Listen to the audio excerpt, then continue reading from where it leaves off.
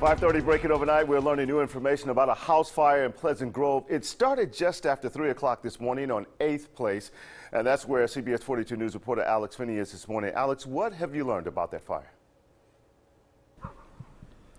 Well, Art, we have learned that the fire was completely put out about an hour ago, but it was a very, very hectic scene just a little while ago. If we have that video, we can go ahead to it. You can see, obviously, crews working to put out that blaze. But this morning, now at 5:30, we can confirm that 2 people inside the home did make it out okay, a father and a son. Now, the fire is believed to have started in the back of the house, and the father, Terry Anderson, who owns this home, has lived here for about 10 years. He woke up to the fire, and here's what he told us just a few moments ago.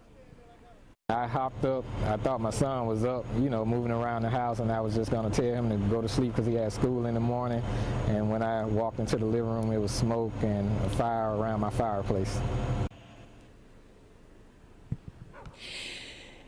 Now, Pleasant Grove Fire tells me that the house received severe water damage and smoke damage, but structurally, like you can see this morning, the home is still okay. Now, of course, we are continuing to follow this, and we are going to bring you more information at 6 o'clock. Also, what fire crews had to say about whether or not the drought played any factor in them being able to successfully put out this fire. We're going to go into much more coming up in the next half hour. For now, live in Pleasant Grove, Alex Finney, CBS 42 News.